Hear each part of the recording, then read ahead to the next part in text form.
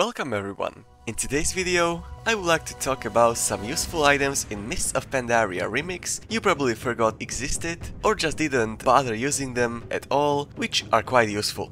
These items' usage may vary, some might save you some time, some may increase your DPS, and so on. Without any further ado, let's get right to it. The first item I want to mention is the Tuft of Yak Fur. This item, when used, will spawn a big yak which you will ride on.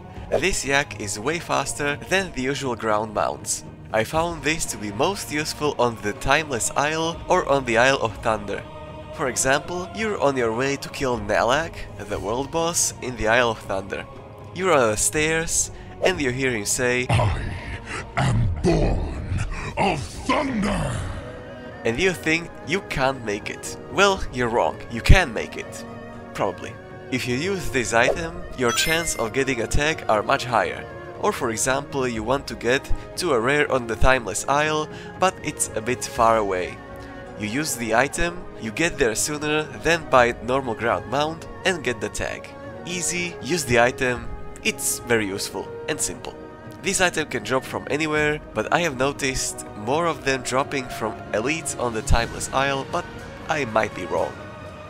Another item, which you are probably more familiar with, is the Timeless Scroll of Summoning. This one is pretty simple. If you're in a raid or you don't have a warlock, you use this item to create a meeting stone to summon the lazy people to the raid or wherever you are at any given time. And speaking of scrolls, there are 4 buff scrolls: the Timeless Scroll of Battle Shout, Intellect, Wild, and Fortitude. These are just the general buffs that increase a stat, but in case you don't have the required class, be the one to help your group. It only takes one click. Then we have the Nostwin's Voucher.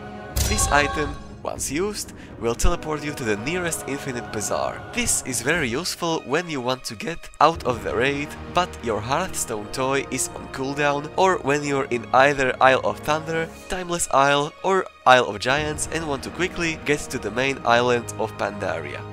Interesting thing about these is that for some reason, when you use this, it will not teleport you to the nearest infinite bazaar. At least it didn't teleport me. For example, here I am using it while on the Isle of Giants. The nearest infinite bazaar is in Kunlai Summit, right here. But when I finish casting, it teleports me to the Vale of Eternal Blossoms. Same when I use it when I want to get out of the raid, I always get teleported to the same infinite bazaar in the Vale of Eternal Blossoms. This may be because I have my Hearthstone set there and the voucher might teleport you to the nearest Hearthstone location, but I might be wrong about this is just my speculation.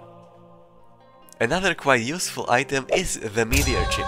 This item will launch you into the air at high speed. This is also very useful when, for example, your Hearthstone is again on cooldown and you're stuck on the Isle of Giants. Again, you use this item to get to the nearest flyable land, hop on your dragon and get wherever you need to.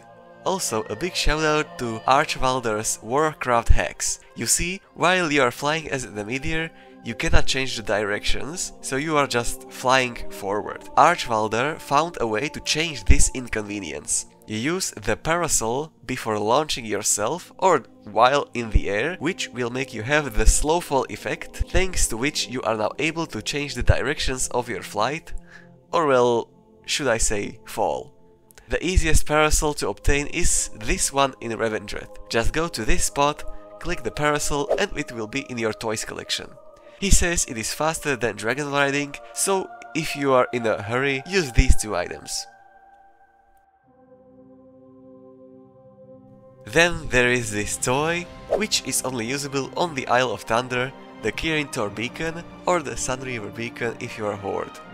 This item will teleport you to your faction's base on the Isle, here for the Alliance and here for the Horde.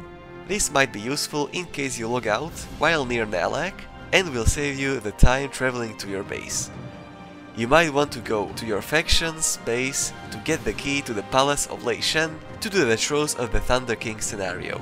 And the last two items I wanted to mention are the Timeless Scrolls of Chaos and Mystic Power. These are quite unique and I recommend using these in every raid you join, depending on your class and spec. The Timeless Scroll of Chaos grants you buff, which after you hit a mob marks it with a debuff, which increases the magic you deal to it by 4%. The Scroll of Mystic Power works the same, but with physical damage.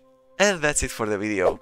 Hope this video helped you in some ways. Like it if you liked it, and be sure to hit the subscribe button if you feel like it, of course. Thank you again so much for watching, and I'll see you all in Pandaria. Bye!